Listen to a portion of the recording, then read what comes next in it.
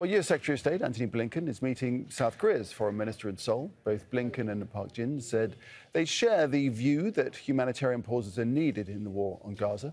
On Wednesday, Blinken outlined the U.S.'s preferred scenario for how the war should end. He said the United States hopes that Gaza will be unified with the West Bank under the rule of the Palestinian Authority.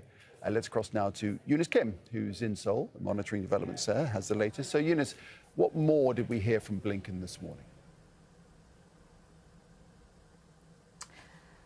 Right. So this was a press conference held with U.S. Secretary of State Tony Blinken as well as South Korea's Foreign Minister Park Jin.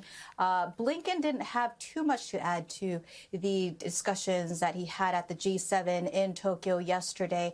That was, of course, when the G7 members had called for urgent action to address the humanitarian crisis in Gaza and called for parties to align itself with international law when it comes to humanitarian measures, considerations, even in war.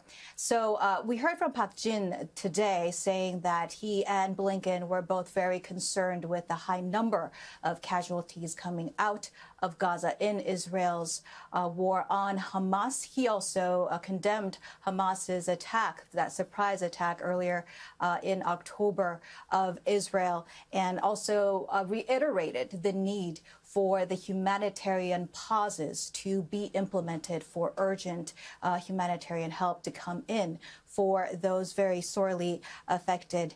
Now, at the press conference in Seoul, Blinken, again, did not say too much to add to yesterday's comments from Tokyo, but he did thank South Korea for its support of condemning Hamas as well as its readiness to support a humanitarian aid for those in Gaza.